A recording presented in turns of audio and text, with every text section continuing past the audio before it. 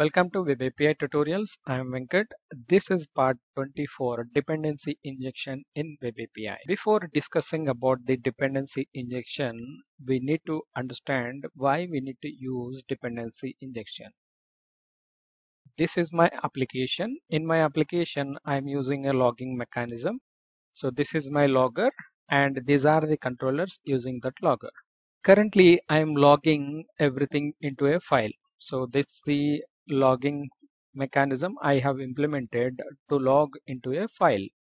So when I want to use this logger in my controller, I need to create instance for it. So in my controller, I will use a new keyword to instantiate it. So I will create instance for that using the new keyword, new log2 file, then I'll get the object, right? I'll use that object.info, object.error, something like that.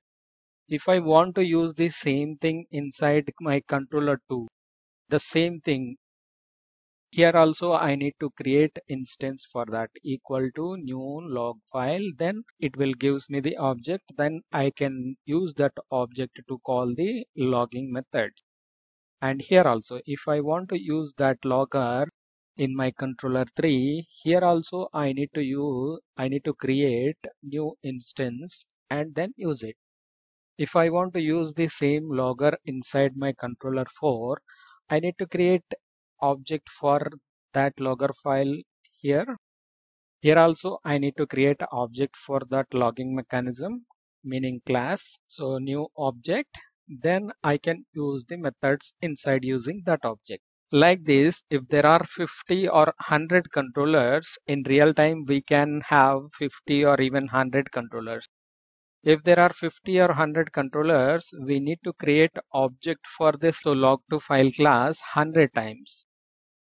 So we can call this mechanism as the tightly coupled mechanism or strongly coupled mechanism. When we wanted to consume a class inside another class by creating object inside that class is nothing but the strongly coupled.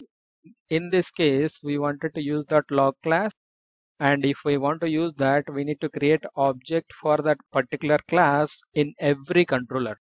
So that's where we are saying it is a strongly coupled way of using that logger. Okay, so if there is a one logging mechanism, we are creating instance in every controller. If there are 50, creating object for 50 times.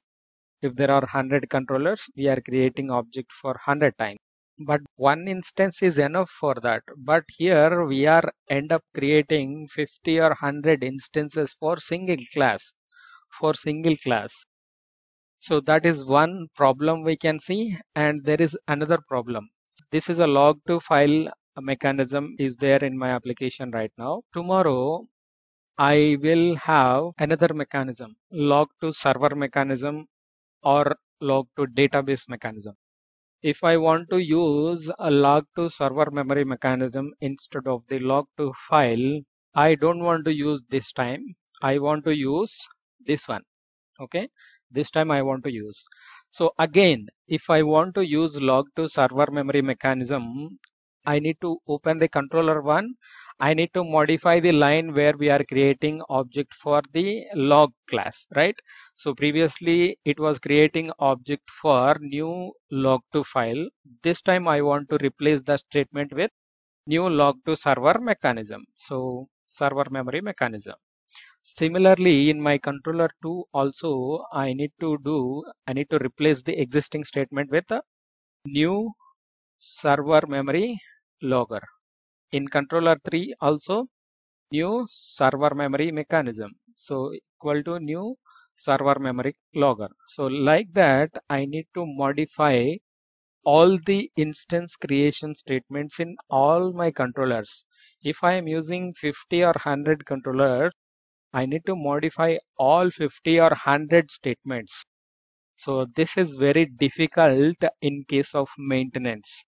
If we are modifying the statements or some code inside 50 or 100 files, we need to also do the unit testing for all these 100 files, and also we need to complete the integration testing for all these 50 or 100 controllers. That is also a difficult job. So tomorrow, if I want to use log to database mechanism. This time, so we again need to replace the statements in all the controllers, 50 or 100 or 200 or so in all the files wherever we are using, we need to modify all object creation statements. Okay, this is very difficult in case of supporting or maintenance. So what is the solution for this? The solution is loosely coupled way of consuming the classes. We already discussed this is the tightly coupled mechanism. And what is the loosely coupled mechanism? Loosely coupled mechanism says that there is a common place. There is a common place. You can create object in that common place. So suppose if I want to use this mechanism, so I'll create object here. Then I'll use that object in my controller 1, controller 2, controller 3, controller 4 or controller 50, controller 100. So I'm creating object only in one place and I'm using that in all my controllers. That is nothing but a loosely coupled mechanism of creating a class or consuming a class. Okay. So we can say the same thing as the dependency injection. So we can inject this created object using the controller injection or method injection or property injection using the dependency injection mechanism. So we can implement this loosely coupled mechanism in our application using dependency injection concept. Okay. Tomorrow, if I don't want to use this log to file mechanism and I want to use log to server memory mechanism, this time I just need to create object in this one. So I need to replace this statement with a new server memory class, server memory logging class. Okay, that is the only place I'll modify, and when we are injecting, this created object will be injected into every controller or a consuming class.